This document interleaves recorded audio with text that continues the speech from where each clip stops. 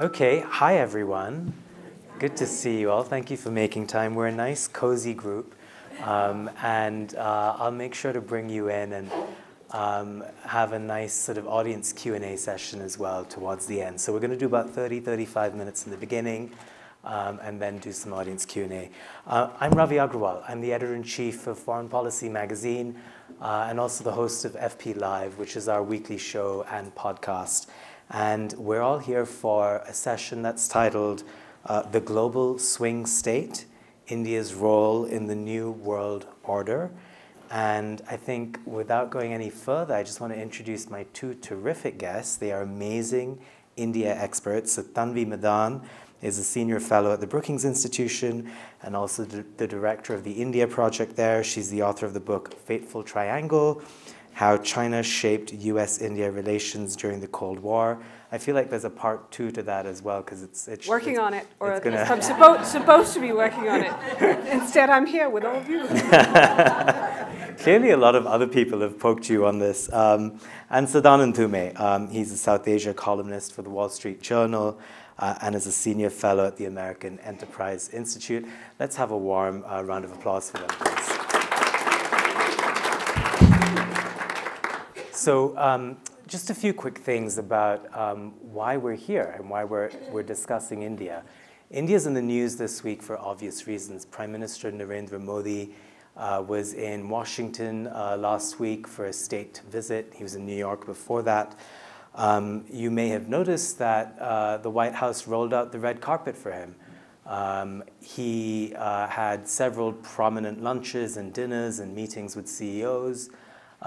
There were several deals that emerged from the week's meetings, perhaps the most significant of which was General Electric making a deal with India to manufacture jet engine components in India, which is a huge boost for India's defense sector.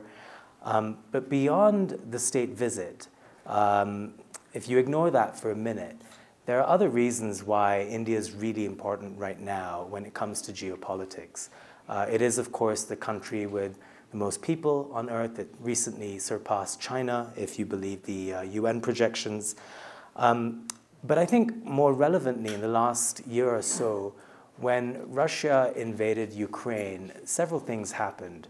At the United Nations, India was among a small group of countries that chose to abstain from condemning Russia.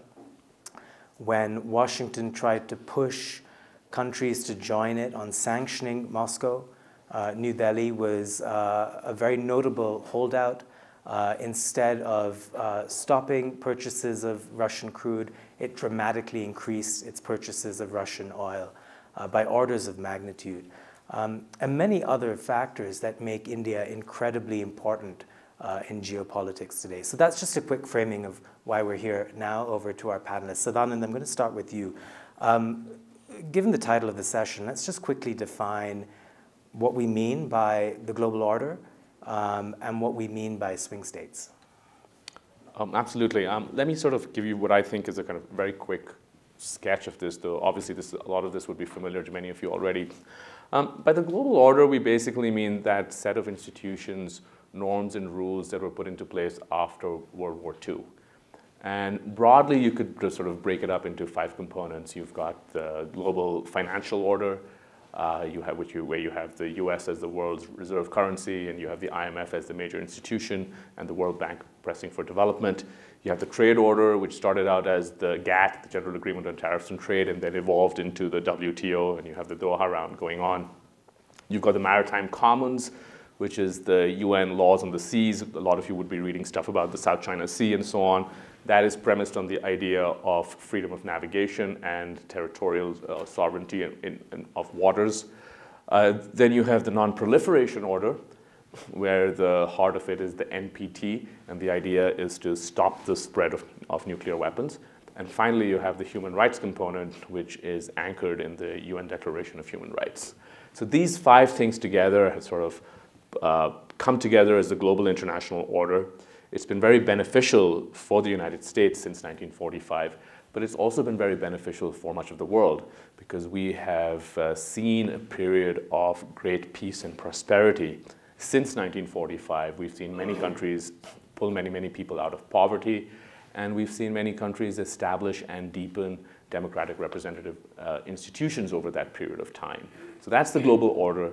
That's the order that people talk about safeguarding. That's the order that people feel is under threat right now. Swing states, very quickly, you can sort of use a parallel with the US domestic politics, right? Why is Georgia a swing state and California is not? And swing states basically have a couple of characteristics in global politics. The first is that they have to matter. And India matters, as Ravi pointed out, because of its size, its heft, and so on. There are other countries also that are regarded as swing states. Indonesia is a swing state. Turkey is a swing state. Brazil is a swing state. Some people call Saudi Arabia a swing state. But all these countries would share these characteristics where they have to matter. They have to have a certain amount of size or heft or importance in some way. And then the other component is that they have to be swingy. Right? The UK is not a swing state. Japan is not a swing state. It's an enormously important country, but we kind of know where Japan is going to stand. So what makes a swing state is these two components, and I would say of the swing states, and I say it's not just because of this panel, probably India is the most important swing state on the planet right now. So Tanvi, we know that India matters. India is swingy. I like that word. It's a good word. That's the technical term. I guess the question then is why? Why is India swingy? So I'm going to step back and let me just say thank you to the folks at the festival for the invitation, particularly to Eva Hartman for bringing us all here in a very smooth fashion, and to all of you who came here not to listen to Ron Klain or discuss AI. So I appreciate you spending this time. And I'll come back to the AI point just shortly. But I'm sure at the Ron Klain discussion, they're also going, why does Ron Klain matter? But he's not swingy. He's not swingy, exactly. He's made up his mind. We don't know that. So I think it really depends on, when you're thinking about swing state and thinking about India as a swing state, what are you swinging between? I think India is a swing state if you're thinking about that first characterization that Sadanand mentioned, that it matters and the choices it makes can shape the balance of power in the Indo-Pacific, can shape the weight of where a particular global position is, perhaps even on, for example, Russia-Ukraine. It's why, for example, the Biden administration is spending so much time with a country like India, trying to shape its views so that India in turn can shape the views of what everybody's calling the global south now. We used to call the third world what used to be called the developing world. The global south is a term that the global south chooses to use. I think in that sense, India is a swing state. It wants to be an independent pole. It doesn't do alliances generally. There's one exception. And so in that case, it is independent, as Sadanand said. And so it is going to, the decisions it makes will matter and will matter to issues that matter to the United States. It is not a swing state if you're thinking about it as a pendulum where the US and China are on either ends and India is in the center and it will swing, that it is equidistant between the two countries. And India is not a swing state between the US and China. It's not walking a middle path between the two. It is aligned with the US when it comes to the need to compete and balance China, because the fundamental fact that what is different today than in the Cold War, that India sees, as Prime Minister Modi himself has labeled it, the US as an indispensable partner for India. China today is, and has been for a while, but particularly since 2020, India sees China as its primary adversary, alone and in conjunction with its other rival, Pakistan. So I want to spend some time on US-China and this idea of India swinging between them, even though you're dismissing the idea, but it sort of prevails as an idea. And India's place as a place of importance in this wider rivalry between the United States and China is an important question to explore. But before we do all of that, 5 minutes of history. Has India always been independent in its foreign policy? Of course, it went through a period of non-alignment. Sadanand, just give us a rough lay of the land of how India sees its place in the world. Yeah, so India became an independent nation in 1947, and one of the sort of founding principles of the country, sort of in its right in the early days after independence, was that it wanted its independence from Britain to translate into an independence of foreign policy. It did not want to belong to a camp because it felt that by entering either the US-led camp or the Soviet-led camp at the time, it would be constraining its options, and that would kind of be limiting the idea of freedom or sovereignty. So this is something that goes back, right to the very beginning. The word non-alignment is not, used so much anymore, but I think that there's a broad consensus in India, this is across the political spectrum, that India strives for what they call strategic autonomy.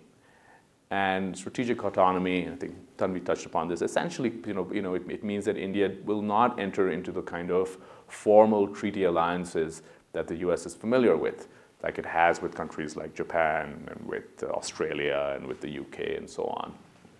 And a lot of this really is, has been, it doesn't mean that India doesn't, India has clearly over the last 20 years drawn much closer to the United States than it was earlier. And a few things drove this, right? Until the end of the Cold War, particularly during the last decades of the Cold War, India was, though officially non-aligned, it clearly leaned towards the Soviet Union. But with the collapse of the Soviet Union in 1991, there were kind of two really big changes in India. The first was that it stepped away from a planned economy, which it had followed from 1947, and it had not worked out at all, which was known as the license permit Raj, where the government was really running economic activity. So it embraced economic liberalism. And the second major change that happened then was that it began to draw closer to the United States, because its main protector and the main sort of bulwark that it had relied upon during the Cold War, the Soviet Union, had imploded. So despite those two, what those two things have meant is that over the past 3 decades, but particularly over the past 2 decades, India has grown much closer towards to the United States than it was before. However, that core idea that India will be an independent pole, India will not simply belong to another camp, has remained, and has remained in place regardless of which party has been in power. So Tanvi, Sadanand's kind of laid out Indian foreign policy from 1947 to the early 2000s, I guess. In the last 15, 20 years, and I think especially with Prime Minister Narendra Modi's term in power from 2014 to now, how do you see India's place in the world evolving?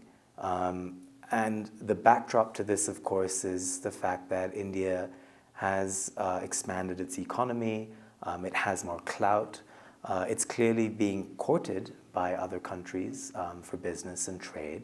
So how does that affect its thinking about foreign policy?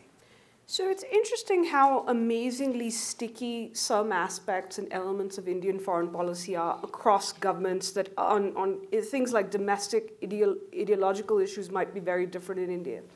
And what Sadanand laid out, which is kind of this idea of seeking strategic autonomy, or basically it's what they will, and this government now doesn't even use strategic autonomy, they'll use the term independence of action. And that desire for it, which is almost sort of as an end in itself, not just a means to an end, that remains sticky. So if you want to think about whether it's non-alignment, whether it's strategic autonomy, the search for strategic autonomy, what it is fundamentally, and this has remained kind of sticky, it's evolved in different ways, which I'll talk about, but it's a policy of diversification. It's essentially a diversification strategy, which is India has always wanted to maintain a diversified portfolio of partners. The idea being they know they will be dependent and entangled with the rest of the world, but they want to minimize other countries, any single other country's ability to use that dependence and leverage to constrain them. And so what they've done is they've said, let's have options. Because we can't trust that tomorrow the US or the Soviet Union won't change its mind about us because of their own interests. So if you keep a diversified portfolio of partners, which even the Modi government has done, you will have those options. And what they've done essentially now, as they look at that portfolio, it's not weighted equally. That's changed. The weighting has changed over time. And what you've seen essentially over the last 20, 25 years is partly because of the reasons that Sadanand has laid out, accelerated under the Modi government, is if you want to economically and technologically transform India, the partners that they see and where they have put more of their investments within that portfolio is with the West. Not just the US, Europe as well, Japan, South Korea, mostly US allies, Israel, a lot of recent investment in the Middle East as well. And I mean investment in terms of not just actual funds or economic ties, but political capital and diplomatic capital as well. So what you've seen under the Modi government, on the one hand, is a continuation of this diversification strategy. He has been more open about the fact, and this has been a general trend in his foreign policy. It's true when he thinks about Israel and Palestine as well. He thinks about it on other issues, that if you're doing something, don't hide it. So in previous governments, they were leaning closer to the US. They didn't like to talk about it as much. He's willing to say the US is an indispensable partner. You're also seeing that, as you outlined, Ravi, that as India's economy has grown, as its heft capabilities have grown, that in turn has also given India a larger voice on the global stage. But it's interesting in some ways how you've seen the Modi government also go back to another aspect, this kind of being what they call, India says it's a voice of the global South. This is something Nehru used to say, India's first prime minister, in the 1950s. There was a big Afro-Asian summit in Bandung in Indonesia about not taking a side. And so that has come back. So I think you've fundamentally seen an evolution in visibility, evolution in India's weight, evolution in the fact that India's voice doesn't just matter in the Indo-Pacific or Asia, if you will, today, but on the global stage. And so but it is very clear that that very much is dependent on the capabilities India has. So you've seen an evolution that goes very much to this link with India's capabilities. Mm. I'm imagining now India as a hedge fund that is growing in the scope and size of its portfolio and is attracted to blue chip sort of partners and clients. I will just add one thing, which is important, and Sadanand maybe can talk about some of the cultural aspects. But both this government and the previous government, they don't see India as an emerging power. The previous government, you had the National Security Advisor saying, India is not an emerging power, it is a re-emerging power. This goes back, and this is something China says as well, which is China and India 200 or 150 years ago together accounted for half of the world's GDP. And so the idea that for India, it's an old civilization, it deserves that role is also very much inherent, both in the previous government, much more so now. Mm.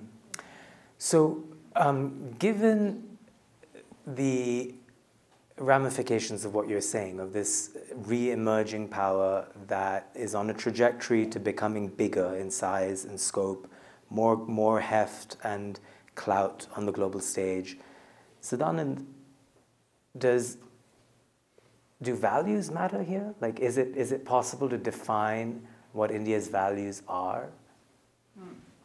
I think they do matter, and I think that's anyone who sort of follows the press on India, including my column in the Wall Street Journal, sort of. Nice plug there. Yeah, that's what I'm here for. I mean, I plugged Tanvi's book, so I think that's fair. Yeah, and while you're at it, you should follow me on Twitter too, @Dhume, DHUM. It matters enormously, and it's sort of on a more serious note. It's part of a larger conversation we're having around the world about liberalism. And to what degree are, when we think of democracy and when we speak of democracy, you had a session yesterday on democracy, most of us mean liberal democracy. But the liberal part of liberal democracy, right, which is equality before the law, due process, freedom of speech and freedom of inquiry as methods of approaching the truth, the idea of a free media.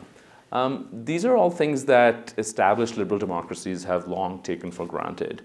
And I would argue that in much of the world, and certainly including in India, these are questions that are up for debate. And so what is happening is that even as India grows more powerful economically and more powerful militarily, what we're also seeing is that an erosion of the liberal aspects of liberal democracy in India. When you speak to an Indian about this, very often, I write about this a lot, and I get a lot of pushback because every time I say that, well, there's democratic backsliding in India, I'll get a sort of barrage of people on Twitter saying that, what are you smoking? We had more than 600 million voters. Well, can I just add some color to this? On Sadanand's last column, someone screenshotted a portion of it and then said, oh, well, what do you expect from the Soros-owned Wall Street Journal? They completely got it wrong. And the person who tweeted this was a former Indian Foreign Secretary. So yes. The anger at, I think, Western-based commentators is very real, and it comes with some serious trolling, and the barrage of criticism and brickbats is real. So anyway, continue. Yeah, so, and I kind of understand where they're coming from, right? Because if you view democracy simply as the ability to, on election day, to walk into a polling booth and press a button, and that ends up determining who ends up being your chief minister or your member of parliament or ultimately your prime minister, I think Indian democracy by that parameter is in fact in pretty good health. But if you instead look at democracy as liberal democracy, and you look at the ability of journalists to speak freely, or commentators to speak freely without facing a sort of very ugly kind of, well, I mean, the trolling is the least of it. There are people who end up in prison for years, right? Particularly in places like Kashmir. If you look at some of the treatment of religious minorities, in particular Muslims and Christians, these are issues that really cut to the heart of this debate that we're having across the world about liberalism and what liberalism allows people, particularly minorities, in terms of protections. And so that's kind of, if I had to sum up, that's the double-edged sword, right? You have India that is rising dramatically in these ways, at the same time consolidating its democracy in electoral terms, but in liberal terms, its democracy seems to be going in a direction that, if you care about the liberal international order, ought to be some cause concern. So Tanvi, I think most scholars of democracy would agree with Sadanand that India has seen a real slippage in the various elements and factors that go into determining and rating and ranking democracy. And you can cite Freedom House's rankings or Freedom of the Press rankings, but there's enough evidence there that there's been some slippage on how free and fair India is, especially in the last decade or so. Given that, I want to ask you about how other countries engage with India on that. It seems to me that 10, 15, 20 years ago, the West was much freer and more willing to criticize India where it needed to. It seems to me that in the last week, for example, when National Security Advisor Jake Sullivan was speaking to reporters, he was asked about democracy and freedom of the press in India, and he said, well, when we bring up these things, we bring them up in private. And we saw that happen across the course of the week when Modi was in the United States. And maybe President Biden did bring it up in private, but there's a clear shift where it seems like the West is a little bit more reluctant to criticize India in public, perhaps because of India's clout, perhaps because they need India. What's your sense of how that shift looks and where it's headed? I think there are a few different reasons, some of which kind of you outline. I think for one, there is a sense that, I don't think they just, because what National Security Advisor Sullivan also said, it is not for me to decide India's domestic politics, it is for Indians to decide. And so it is, in some ways, they do actually think that, in an authoritarian regime where voters aren't getting to vote, you actually say this is not representative, etc. That there is, to some extent, if those, a good chunk, not all, obviously, a good chunk of Indian voters decide this is the prime minister they want, these are the policies they want, there's only that much that the US can say or should say. there is this aspect above it all, that one of the reasons you're seeing, and this is not something President Biden is doing, you've seen it, the same thing, any concerns that a US administration has had about the state of democracy and liberalism in India being taken up in private. You saw this with President Obama, President Trump, and then President Biden. And it is partly because for the US, India is now considered strategically important, economically important, and even in a values-based sense, as a democracy that can show that democracy and development, I didn't say liberal democracy and development aren't mutually exclusive, that it is important. And as the competition, and that India, A, is important in its own right because of all the reasons we talked about, its growing heft, but as the competition, US competition with China intensifies, you've seen something that actually started in the Bush administration and has continued to this day, which is the US seeing India as a geopolitical counterbalance, an economic alternative, and a democratic contrast to China. And that has taken precedence over any values concerns. And so you've seen, it should not be shocking to anybody in this room that Washington chooses strategic imperatives over values. The Middle East is a prime example of this, right? If you look at some of the US's closest partners. Now, I don't think I think India should aim higher than to be Saudi Arabia, for instance, or have a relationship like the US-Saudi relationship with the US. But nonetheless, that is absolutely, there's a values imperative. I think there's a third dimension, which is there is a question of how effective it would be. So the US criticizes India. Now, I'm not saying, this is the conversation that folks have. So you criticize India. We stand for our principles, this is what is important. But it has no effect. In fact, it might even be counterproductive in the sense that it reduces the potential influence you might have. And then finally, and I think President Biden, more so than others, feels this, is that today, and you've heard Indian officials turn around. Now, you could argue the US should still speak out, but there is a sense that, particularly given the state of our democracy here over the last few years, how do you go and tell people around the world the fact that every Indian can go and vote? Can we say that every American citizen who wants to go and vote can get equal right to vote? So now you can disagree with it. You can say the US should still speak out, etc. But this is the logic behind these 3 or 4 reasons why you don't see administrations speaking out publicly. I'll just add there that there is some discordance in US foreign policy there, where on the one hand, some of the rhetoric we hear from President Biden of aligning democracies against autocracies and hosting democracy summits, and then fist-bumping MBS in Saudi Arabia, it's sort of, India within that spectrum has just become a country that raises these kinds of questions that we're discussing. So for one, I wouldn't compare, I hear this where people will say India is not a democracy anymore. India is not Saudi Arabia. Yeah. And I think, we should be very clear that that is not the case. But I will say, you have this kind of,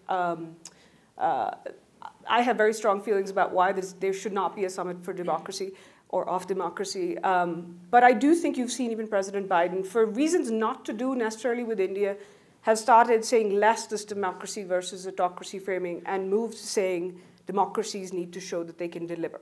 And standing next to Prime Minister Modi, he said that again, that we democracies need to show that we can deliver. And he also made the point, 2 other points. One, he said, the fact that we're democracies makes us more attractive partners. And that is as close as you get to a signal. That partly you don't want an India that is riven with internal dissension, or for example here, if we were fighting amongst ourselves, we will be less effective abroad. Economically, a country that is actually driving in the same direction or pulling in the same direction is going to be more effective. And then finally, he did say, for instance, he said when he was asked, because at the same press conference he was asked, will you walk back and essentially your statement on Xi Jinping being a dictator? And he said no, that he wouldn't do that. But he said, the reason I think that US-China relations are where they are and US-India relations are in a very different place is because India is a democracy. So that's as close as you get to a president saying, we're investing in you in part because democracy is a special source in the relationship. I want to get to US-China and where India fits within that. Sadanand, did you want to jump in on this as well before? Well, I guess, I mean, just very, very quickly in 2 lines, I think this is, you know, from a US policy perspective, this may be one of those questions to which there are no good answers. Yeah. I completely buy Tanvi's point that maybe it would be counterproductive to sort of, you know, stand next to Modi and sort of and say that, well, you know, here are the 5 things that we think you could be doing a lot better on. I agree. That would probably get a lot of people's backs up, and, you know, more people would get upset and start blaming Soros or whatever. So I get that. They have done that, actually. They have, Yeah. precisely. However, that doesn't necessarily mean that the current approach, Right. softly, I'll whisper in your ear, is going to work either. Right. And so we have to be aware that we could be in a situation where we really don't, from a policy perspective, have very good options on this particular set of issues. We may still have very good options on other sets of issues, including economic cooperation, military cooperation, and so on. But in terms of the values debate, I'm not very optimistic. US-China. There's been, and I don't want us to get too wonky here, but there's been a lot that's been written over the last few weeks about how, you know, if one assumes that the US-China relationship or US-China competition is one of the defining forces behind the world order and geopolitics over the next 20, 30 years, where does India fit into that? And there are arguments have been made by Ashley Tellis at Carnegie, whom you both know very well, of course, that, you know, were the United States and China to ever reach the stage of a conflict, India wouldn't really sort of be a partner to America there. But maybe the expectation isn't that it would need to be. What's your sense of, as I think for much of the rest of the world, as they look at this relationship between the world's 2 biggest economies with such anxiety, as the rhetoric on both sides gets worse and worse, where does India fit into that place? And I imagine for India, some of it is an opportunity. Some of it is also, could be quite risky. Yeah, I mean, I don't think anybody who follows the relationship would doubt the point that Ashley made in that Foreign Affairs essay that, let's say tomorrow that there's a military confrontation between the US and China over Taiwan, you can be pretty certain that, you know, the Indian Navy ships will not be steaming towards the Taiwan Straits to lend a hand. But I don't think anyone expected that. The value of India as a potential counterweight does not lie in the likelihood of its becoming Japan. It lies in the fact that here's a country with 1.4 billion people, which has tens of thousands of troops in a face-off in the Himalayas with China. It's a contested land boundary. The 2 countries have not been able to come to an agreement on this over several decades. And the fact that, you know, India, you know, is now the 5th largest economy in the world, and so on. So you just, as long as India is not actively aiding China, and as long as India is, broadly speaking, closer to us on the China set of issues, even if it's diverged from us quite dramatically on the Russia set of issues, that seems to be the sort of realistic assessment, and I think that's a fair assessment given, you know, given how heightened our concerns are about China at this moment. Tanvi, I want to ask you about how much India could be a harbinger of foreign policy in the global south. So when other countries, you know, Indonesia, Nigeria, when they look at the way in which India has positioned itself over the last few years, the way in which it seems to have been able to get a lot of what it wants to get, cheaper oil, and yet friendship with America.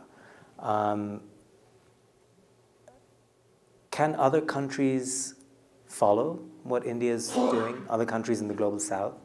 In other words, is India's swinginess going to catch on, or is the swinginess dependent mostly on its size and its clout?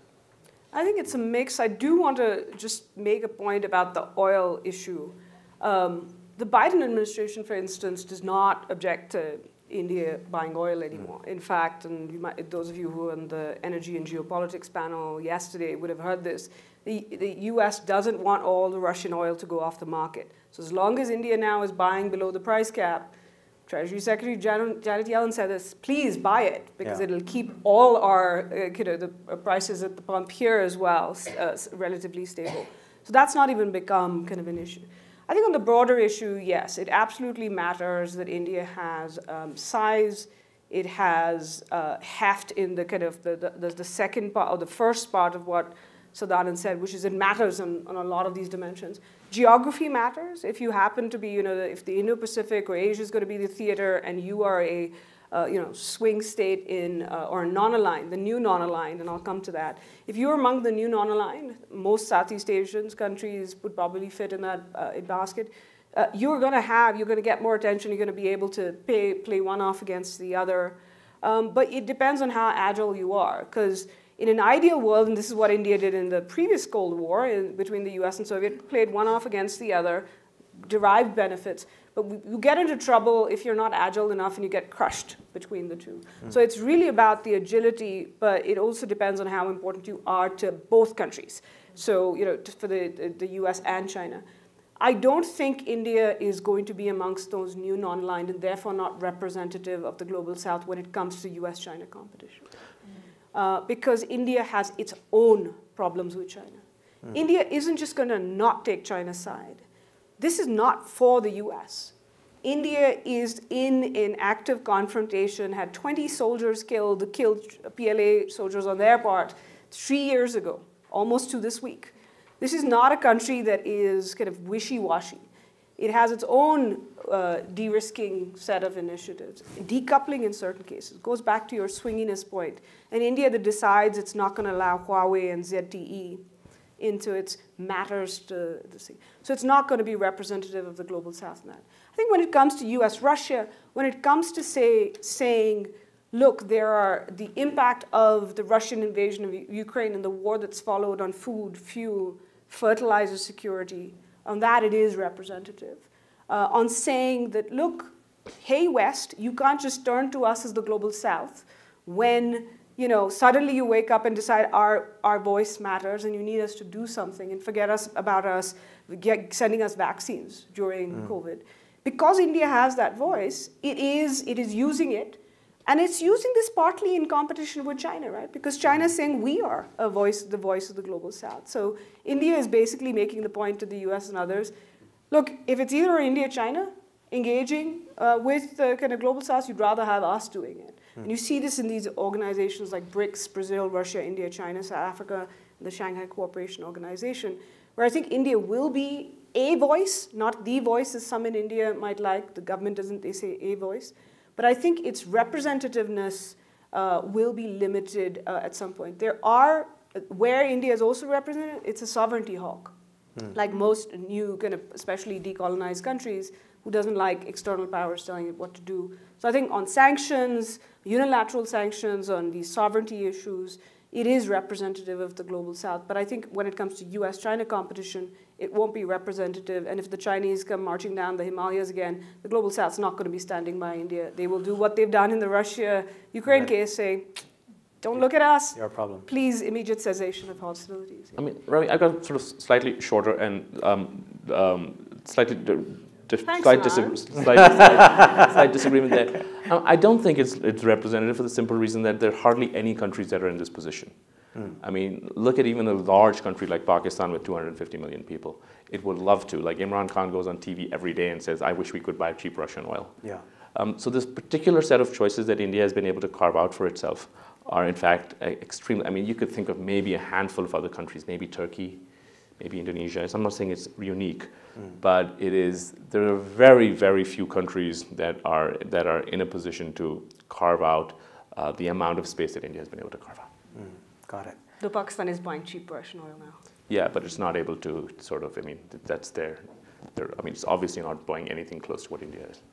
And they're also sort of suffering because their relationship with the US has not been able to maintain. I think it's time to take some questions from you in the audience. Whoa, lots of hands. Okay, good. Excellent. Let's take a few at a time. I'm going to take questions from the left side first. So let's do my left, that is. We'll do a tranche of questions and try to answer them together. And then we'll do a tranche of questions from the right. How about that? So let's start there, sir, at the back. And I'm just going to ask you to please keep questions short and ending with a question mark, if you can. Thank you for a great panel. Could your guests talk about the Quad and why and how that's significant? Thank you. Sure. Quad, okay. And you're both taking notes. Excellent. Right there. And then to his left. Excuse me, is it on? Yes, go for it. India used to be known as one of the most liberal, from a religious freedom standpoint, one of the most tolerant of states. What do you think the current status is? And question number 2, I'm sorry, there was a decision made a long time ago after your independence to use Russian defense to buy MiGs rather than F-4s. And what's the consequences of that now? Excellent. And if you can pass the mic to your left, please. Yes. Thank you. Again, excellent panel. Maybe a question as to what you said before. Many people, or it's been recently talked about it, if you look at U.S.-China relations over the past couple decades, people may say, how could that be a model for U.S.-India relationship going forward?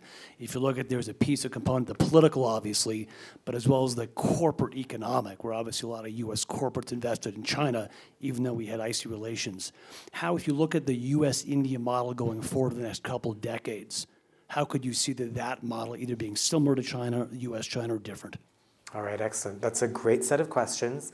You have both been taking notes. Sadanand, you've been nominated to answer the question. More so he can get more time. Otherwise, I'll hear about this for the next 2 weeks. So there was Quad, religious freedom, Russian arms, and then India-US as a model for the future. So why don't I just take one of them and leave the rest to Tanvi. I want to talk about the liberal religious freedom and the current status, because that's sort of that's the one I'm most interested in, and the Quad tends to put me to sleep, and Tanvi is the world's leading expert on the Quad. So I think it's a really interesting question, right? Because undoubtedly, if you sort of look at the dominant media narrative, one of the things that has changed most dramatically about how the world perceives India over the last 10 years is this idea that it's a country that went from being very broadly welcoming to all religious faiths to being one where religious freedom is under threat. I'd say that there's the picture as I see it is a little bit complicated, right? And what happens is that on both sides of this debate, you basically have people staking out extreme positions. And people who are sympathetic, for example, to the Modi government, they sort of point to, for example, a Pew poll that came out a few years ago that says that the vast majority of Indian Muslims feel that they are able to practice their religion without any problem, right? And they point out the fact that India's constitutionally India is secular. Constitutionally, India does not discriminate among faiths, and there's truth to both of these statements. And the Prime Minister himself, when he was in Washington, again said that the government's welfare programs, right, things like cooking gas for people and so on, those are not demarcated on religious lines. Those go to people of all faiths. Again, that's accurate. The other side of this debate, people who are sort of concerned, point to a couple of things. The first and the most important, and we haven't talked about this, but the first and the most important is that they're kind of battling ideas in India right now about India's past and what it means to the present. And if I had to summarize it very quickly, there are sort of broadly two ideas. There's the idea of India that was put forward by Gandhi and Nehru, which basically goes to the point that we are all, going back 100 years, we are all Indians, regardless of faith. It doesn't matter. You may happen to be Muslim or Christian or Sikh or whatever. And we're all united in this quest to throw out the British, who are a foreign occupying colonial power. That was a very powerful idea, and that was the dominant idea in Indian politics until roughly 10 years ago. There was a second idea which led to the birth of Pakistan, which was that actually, Hindus and Muslims, we're not all the same people. where we are different. In every Indian village, there are two civilizations, and the two people cannot live together. We want a separate country for Muslims. That ended up being Pakistan. And for the longest time, these are the two sort of ideas of the Indian past that mattered. But there was always a third idea that was kind of submerged and has now become dominant, and that's the idea of Hindu nationalism. And what that says when it looks back on history, it kind of agrees with the Muslim nationalism position, except that it is hostile to that position. So they view Indian history as India is essentially a Hindu land. These are essentially a Hindu people. There's a particular suspicion towards people who come from Islam and Christianity, because from this point of view, Islam and Christianity are viewed as proselytizing religions with a very different idea of what it means to commune with God.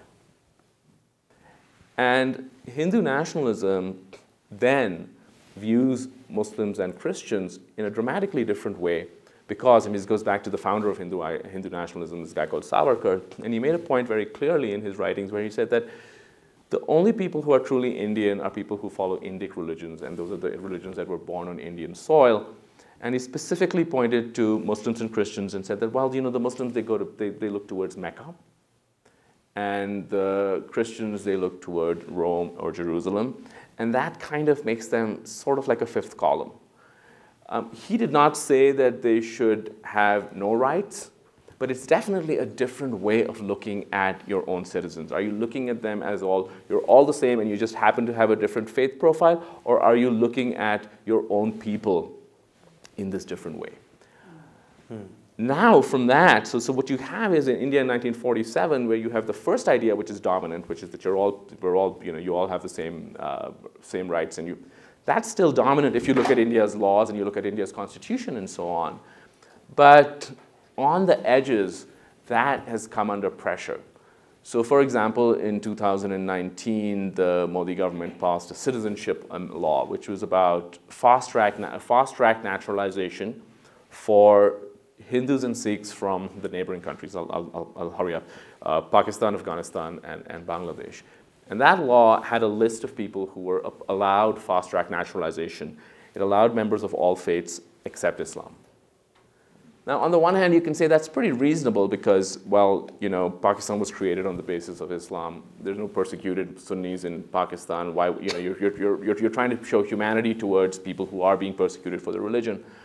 But on the other hand, from a constitutional perspective, it's very problematic because what you're doing is you're singling out a particular faith out of which you know 1/8 of your own people happen to follow, and you're making a very clear statement that, you know, we don't want these guys.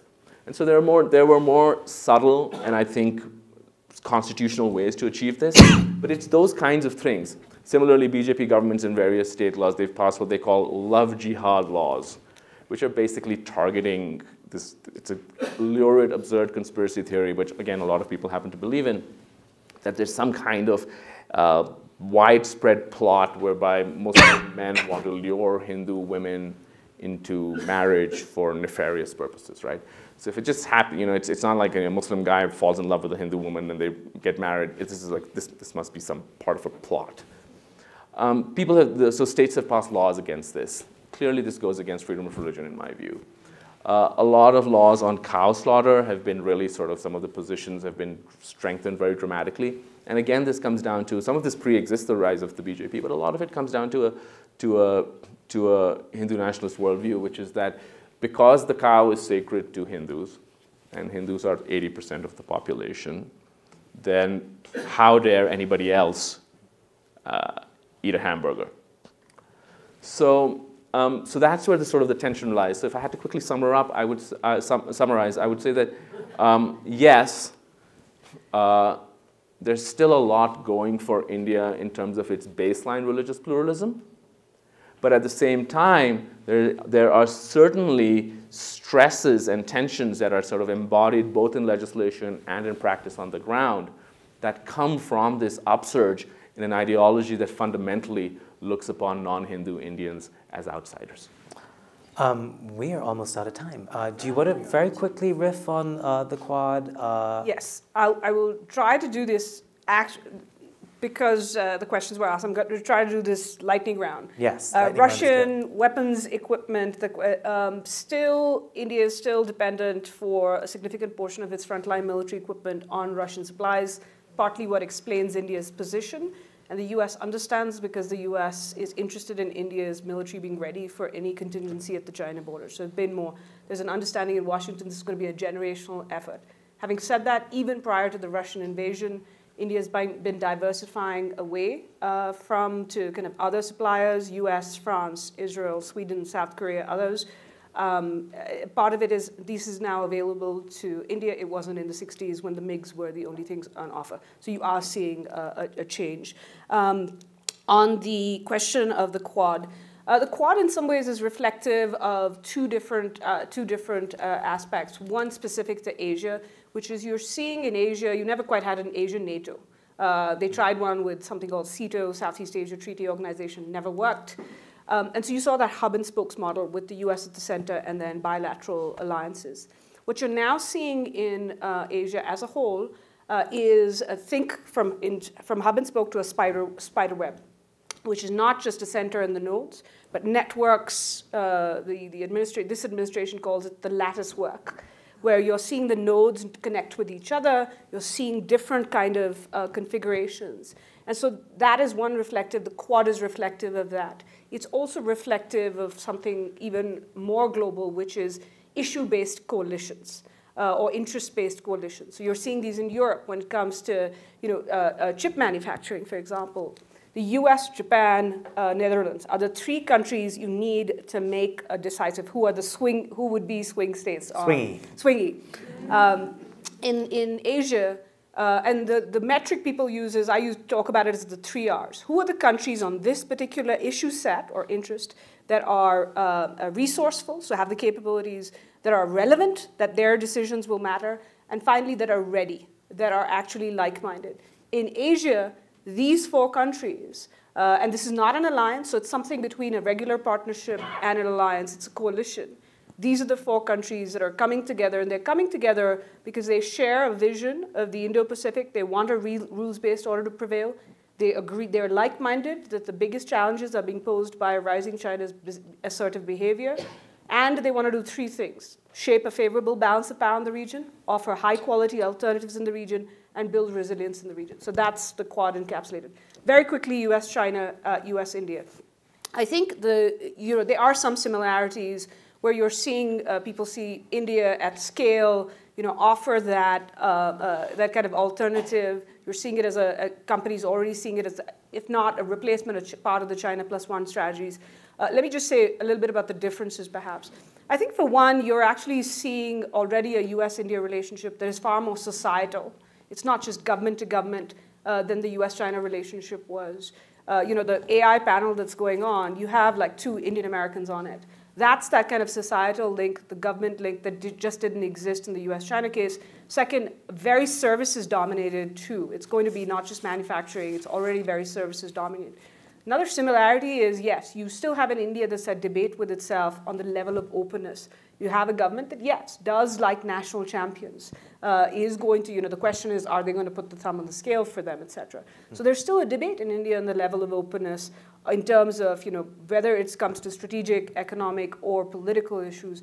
But the difference is, I think, the biggest difference to me, that it is a societal relationship, which is why you saw the administration last week, and I'll end on this point, really talk about this visit and making the choice to have the state visit as about building a shared future together, which is not just government to government, it's business to business, it's technology to technology, startups engaging with each other. And then finally that, not just the students link, but the people to people link, which is really about the ecosystems and not just on a policy level. I think that's a good note to end on. I'm sorry, folks on the right, I couldn't come to you, but a round of applause for our panelists.